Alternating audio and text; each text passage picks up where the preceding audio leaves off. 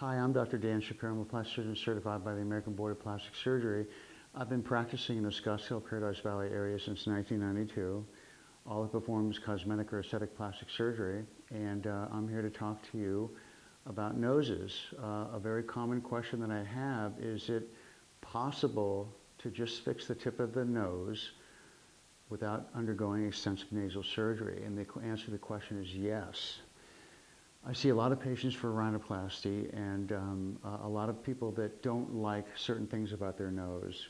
Most commonly, the nose is approached completely, and that is that people present with some bumps on their nose. They present because they think that their nose is too wide. They don't like the fact that their nose seems bulbous, the tip may seem too projecting. And occasionally, people come in with only complaints about the tip of the nose. Most commonly, people come in and I like to approach the nose completely, which is to say, of course, we want a very proportioned, very smooth, very balanced result.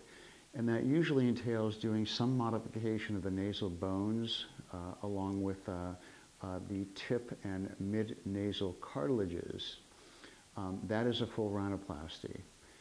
Occasionally, as I said, probably about 25% of the time, people come in and they don't like just the tip of their nose. In that rare occasion, people may have a lack of a nasal bump, so they have a smooth dorsum and a smooth profile. They may have nasal bones that are already quite narrow and quite elegant, and just don't like the fact that their tip is over projecting or seems not to match the rest of their nose. In that occasion, a tip rhinoplasty can be performed. The nice thing about that is it's a very abbreviated or shorter recovery.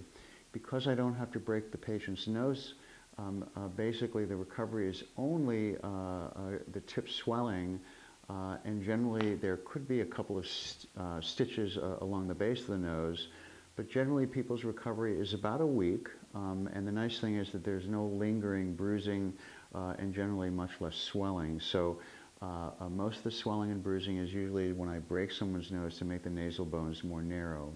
So the answer to his question is yes, occasionally patients can have just the nasal tip modified, and usually people get an idea after having a consultation. We go through the same process, even if it's just the tip modification or full rhinoplasty.